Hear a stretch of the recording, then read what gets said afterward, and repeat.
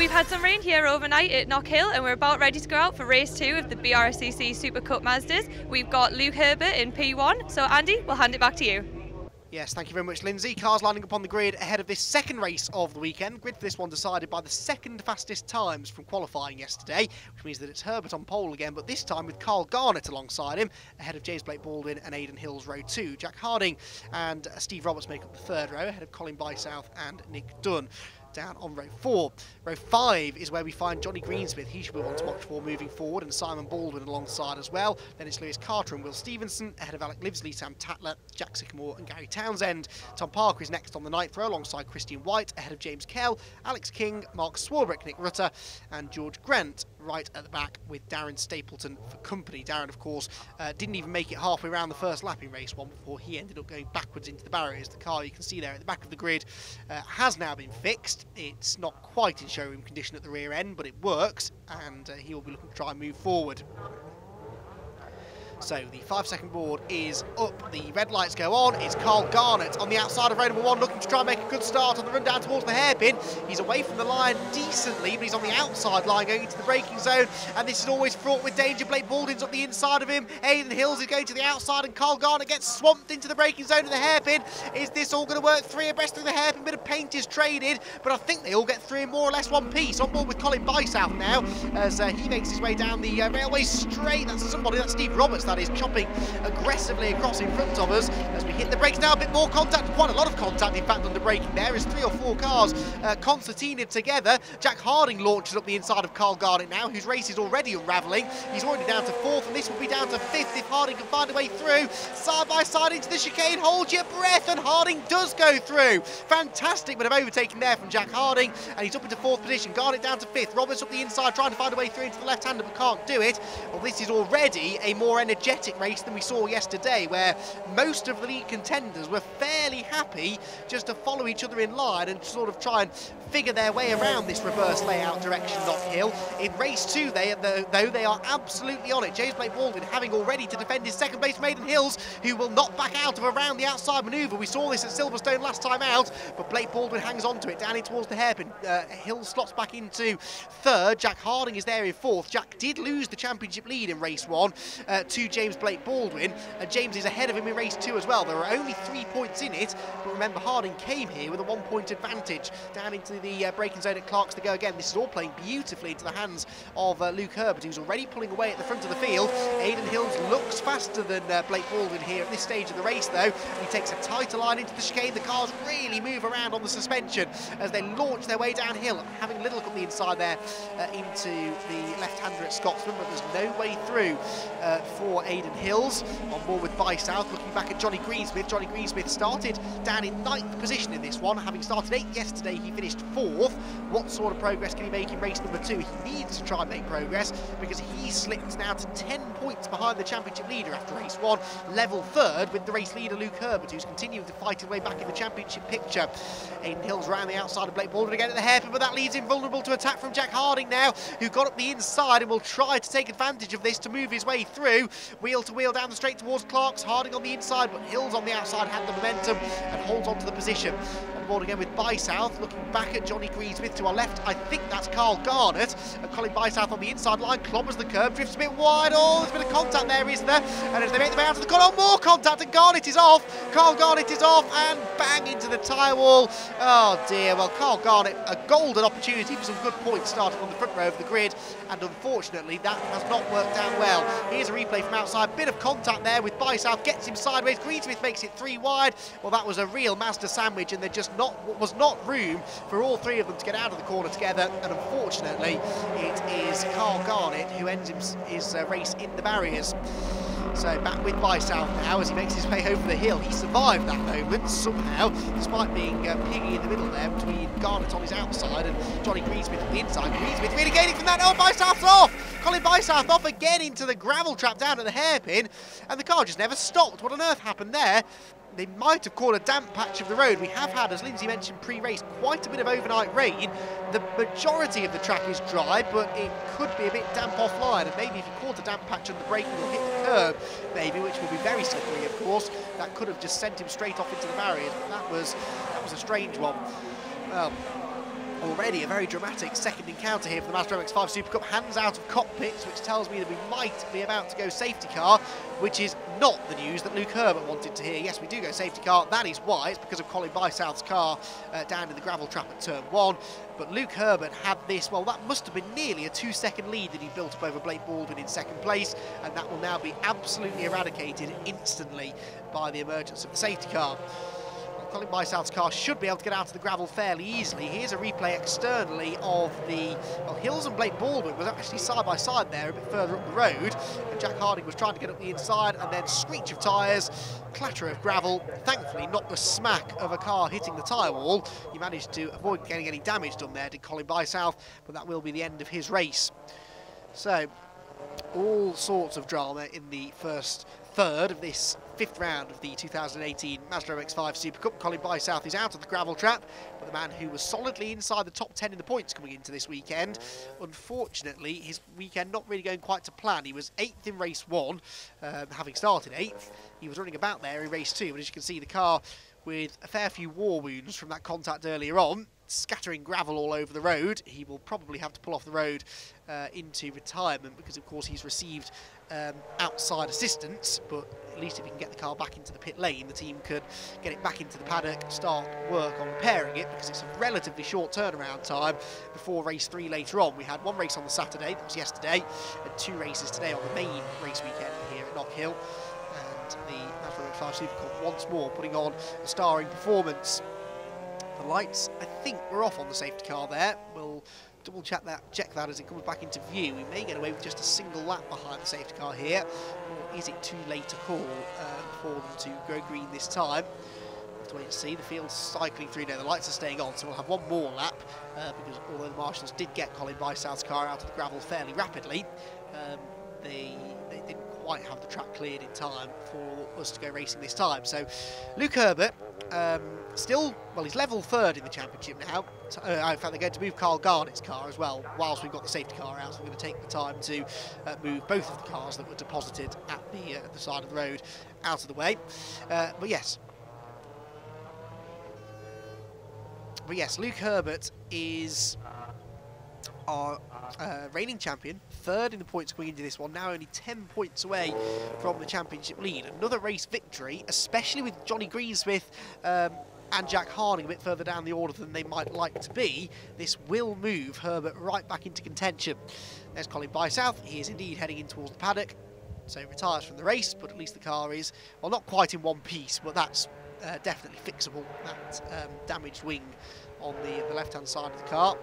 So hopefully he should be back out in race number 3. Of course, they start race 3, though, the way in which they finish this race with a partial grid reversal. So, but if you start right at the back, or if you finish right at the back, or you don't finish this race, then you will be starting right at the back for race number 2. So it's, sorry, for race number 3, I beg your pardon, later on this afternoon. So it is important that you get to the end of this race and you try and finish inside the top 10, because it's the back end of the top 10 that will be reversed. It's a random number that's pulled out of the hat, but you have to be inside the top 10 to be eligible for the grid draw. So cars bunching back up again because the lights are out on the safety car. Now, Luke Herbert went quite early when we had the safety car yesterday. He sort of accelerated somewhere around this part of the circuit. He's keeping things tight, There's Carl Garnett's car into the pit lane, meanwhile, as the restart is about to happen. That doesn't look particularly pretty, but that, again, should be fixable for race 3. And now Luke Herbert has stepped on it, but this time around, Blake Baldwin has gone with him. And again, it's Aidan Hills in 3rd. He doesn't quite get the jump on the restart, so the top 2 breaking away immediately as the green flags fly once more here at Knockhill. Still over half the race to go. And on the attack is James Blake Baldwin, looking for his 2nd win of the season. Making their way down towards the hairpin once again. Is there an opportunity, maybe, for the lead to change hands on this occasion? I don't think James was quite close enough to attack. He might be on the exit of the corner, because look at the way the slipstream is starting to take effect. You wouldn't think of slipstreaming as having a particularly profound effect here at Knockhill, but we do have these 2 quite long straights, which do help keep the cars fairly well bunched together. Cars really Rocketing out of Clark's there, and off onto the gravel goes Aidan Hills. Oh, and Johnny Greensmith behind, so 2 cars off, and Aidan Hills is still in the gravel as they arrive down at the chicane. He'll lose 2 places minimum, and that is not what Aidan Hills needed to do. So through has gone Nick Dunn remarkably as well past him. Nick Dunn doing a really good job, and further back we saw Greensmith slip back behind Steve Roberts and Simon Baldwin. So 2 cars as one there in completely separate incidents, running wide. And once you get a wheel on the dirt there coming out of Clark's, it just sucks you straight out onto the gravel, and it's very hard to get back on the road, as Aidan Hills in particular found out. So that really has allowed the top 3 to break away now. Herbert, Blake Baldwin and Jack Harding, and Aidan Hills with work to be done to get his way back up towards the top 5.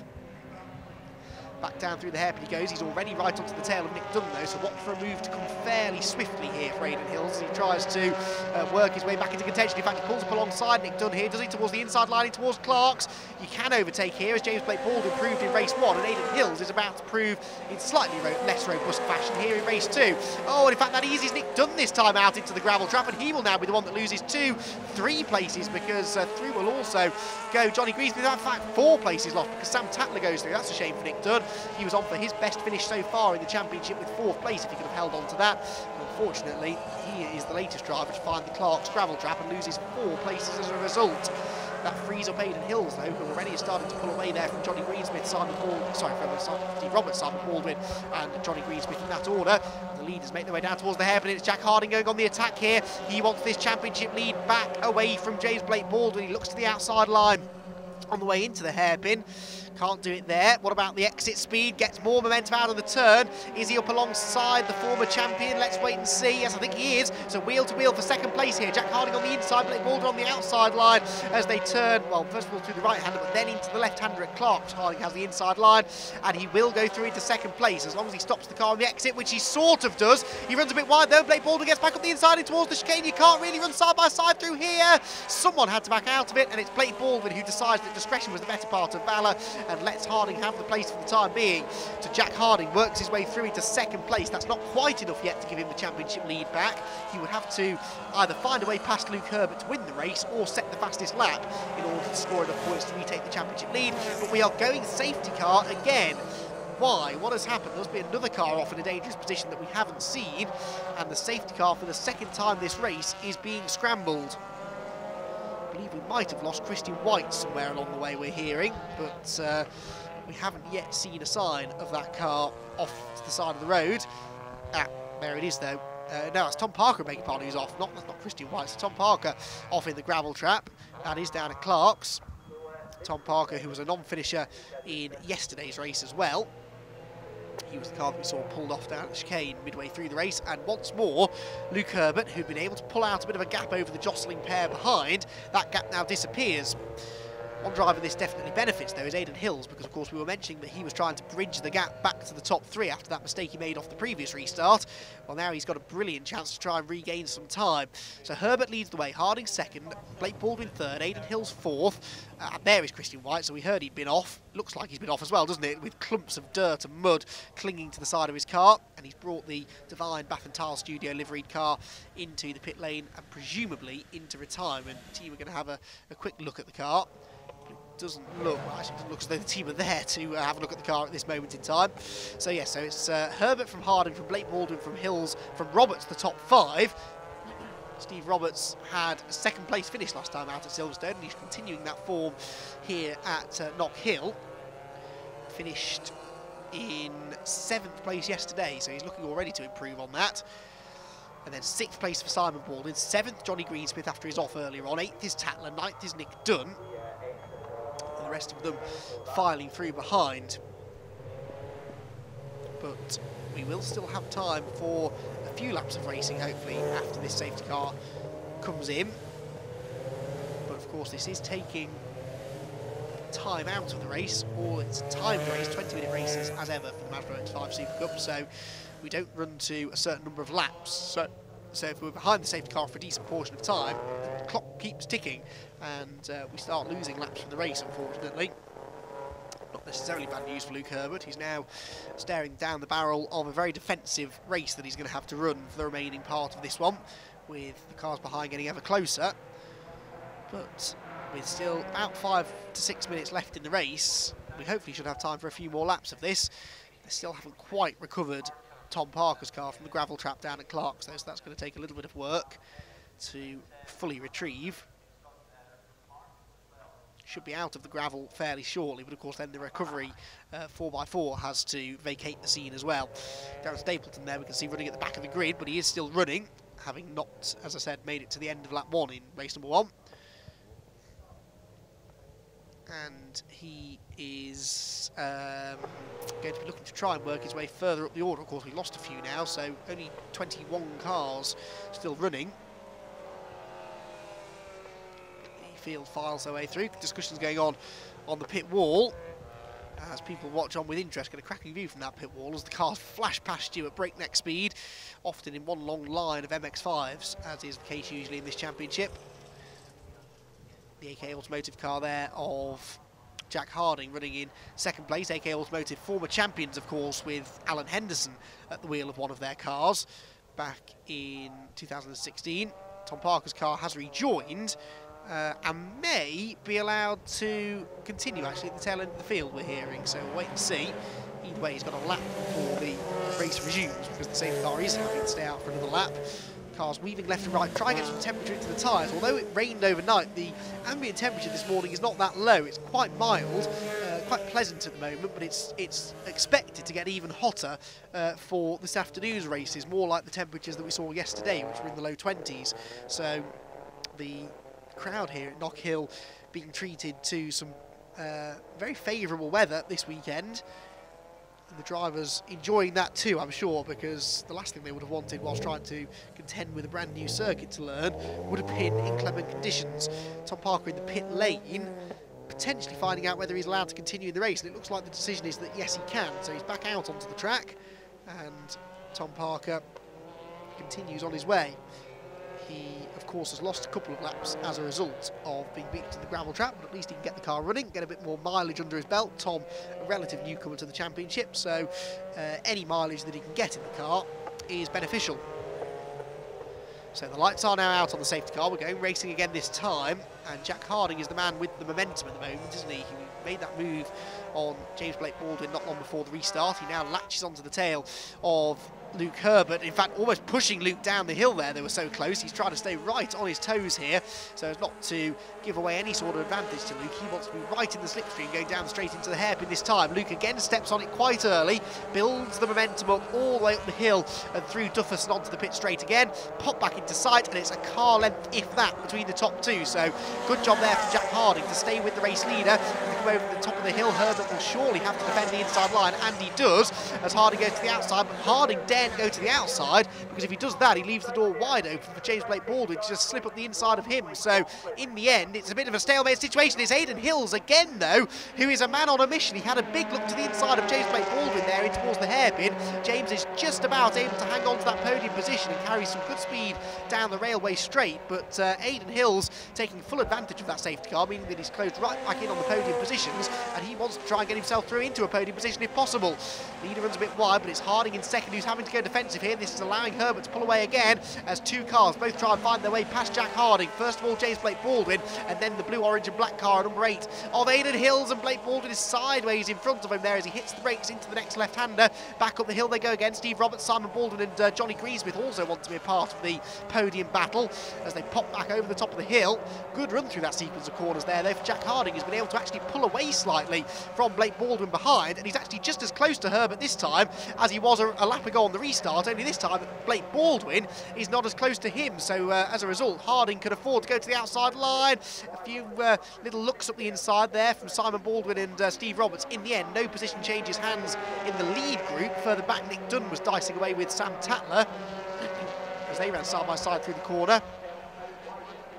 Hard on the brakes now, once again using the curb on the right hand side of the road, which really unsettles the car, but it's just so that they get the widest possible entry into Clark's. They all run right up to the edge of the grass, edge of the curb, but unlike circuits like Silverstone, for example, where we were racing last time out, where if you run out over the outside edge of the curb, you've just got acres of tarmac to use. Here, if you run wide, you're on the grass, you're in the gravel, and you're possibly out of the race, so you're certainly going to lose lots of time, as well as get pinged for exceeding the track limits. So there are there's very little room for error here at Knockhill, and that's one of the reasons why the drivers really do enjoy it. The more you challenge a racing driver, the more they'll enjoy themselves, actually, and this is certainly quite the challenge. Back across the line we go then. I reckon 2 more laps to go, and Jack Harding, look at the car bouncing around under braking there as he sweeps from the outside back to the inside, then into the middle of the road again to try and cover from James Blake Baldwin behind. Still no change in the order, but these top 5 cars getting closer and closer together. Luke Herbert this time around seems to be struggling to pull away from the cars behind. Despite the fact that they're busy fighting each other, you'd expect that to give Herbert the break, and although he's now built up a couple of car lengths advantage with the effect of the slipstream and the speed that Jack Harding seems to be able to carry through the second half of the lap, it looks as though maybe Herbert's going to have to really get his elbows out over the final few laps of this race. They leap back over the hill, down towards the lowest part of the circuit, and then the long, steep climb back up through Duffus and onto the pit straight again. And again, Harding, look, you can see gaps Blake Baldwin through that part of the circuit, and he latches right onto the tail of the race leader, so there'll be another opportunity to get the slipstream here for Jack Harding, and another chance to perhaps look to the outside line, because you'd imagine Herbert will defend the inside, but James Blake Baldwin is at the moment not a threat to Jack Harding, so Jack can sort of afford to drive wherever he wants to try and find a way past the #1 car in front. There just isn't the room though, so there's a bit of a tap in the tail maybe as they go through the corner. Back down the straight they go towards Clark's again. Herbert still hanging on, and I haven't seen any sign yet of a last lap board, so it's possible we'll get one more lap after this one as well, which is good news for us, because we get to enjoy this ultra close quarters racing even more. Harding is closer at this part of the circuit than he's ever been before, and this is the part of the track where he's pretty quick, so can he perhaps build an attack down through the chicane and in towards this next braking zone? He's certainly close, and Herbert knows it, so he just moved across to the middle of the road there, took a slightly tighter line through the left-hand kink into the braking zone, just to deter Harding from having a go. These two really pulling away, though, from the group of cars behind. Lots of curb usage there for Luke Herbert as he leaps out onto the pit straight and across the start-finish line once again, but no, there's cheering from the pit wall. The last lap board must have gone out, and the checkered flag now goes out for the second time this weekend. It's 2 wins from 2 in Scotland for Luke Herbert. He is victorious. So Luke Herbert takes the race victory in race number 2. James Blake Baldwin second from Aidan Hills in third. It is fourth. Oh, fuck off.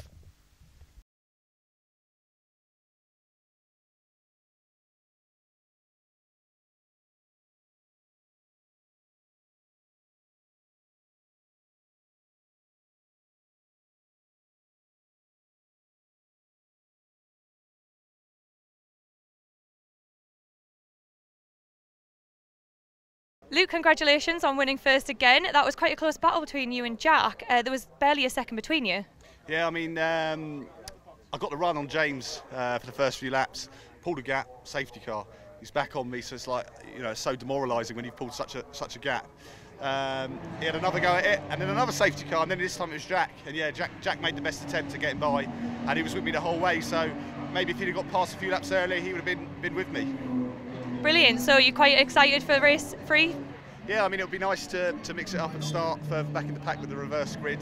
But I'd like to say thank you to my sponsors, SRC Recycling, Chichester Water Sports, McEwan Wealth Management, ACC Tyres, and NAS Tooling, you know, for putting us here. And these are our first 2 wins of the season. So hopefully we can get one this afternoon, but it's going to be tough. Great. Well, we look forward to seeing you. Thank you very much. Jack, that was a superb move on James. A little bit of payback from race 1? Yeah, exactly. We got robbed a little bit of a podium yesterday. I was quite comfortably sat in third. Missed a gear coming up the hill, and then James was on me, and then obviously we had a bit of a touch, and I went flying through the gravel. So yeah, a little bit of payback. Went on the inside of the same corner he overtook me yesterday, and then he got the cutback coming out, and you know, just turned over to him a little bit just to basically say, well, you need to back out because I wanted that position. So yeah, he gave it in the end, and that was it. We caught Luke up and fought for the win, but not quite yet. Do you think if there'd have been a couple more laps you'd have had it? It's just so difficult when you've got a bit of people breathing down your neck like James stuff behind. It's hard obviously if Luke's defending for me to go to my normal line, because obviously they can just shove it up the inside, but maybe, yeah, I might have been able to get a cut back. I nearly did one lap, so maybe one better next race. Well, fingers crossed, and we'll look forward to seeing you on the podium after race 3. Thank you very much, cheers. Congratulations, James, in third position again. How do you feel? A little bit frustrated that we started in third and finished in third, so I suppose that's one positive. The negative was that we were in second. Jack did a cracking move up the inside, same as what I did to him yesterday. So it's a bit of touche scenario. But no, the car's going really, really well. Blink Motorsport have done a really, really good job. You know, I can't thank them enough for that. They really know what they're doing. So the car's on the pace. I just need to focus a bit and see if we can progress for the reverse grid. Fantastic. Well, congratulations again. Thank you.